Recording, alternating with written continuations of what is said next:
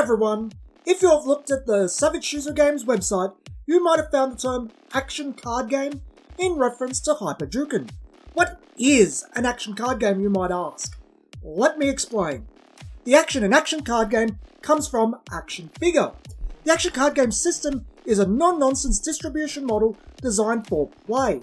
Centered around a player avatar card, action card game sets are comprised of 3 individual decks.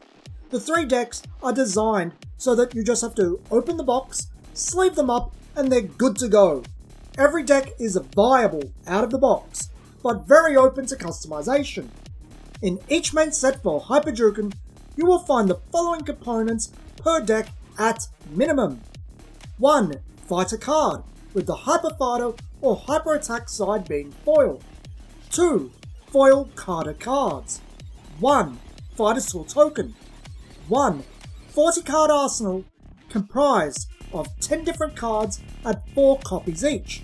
Of those 4 copies, 2 are normal and 2 are full art foil, for a total of 132 cards, over half of which are foil, all at an affordable price.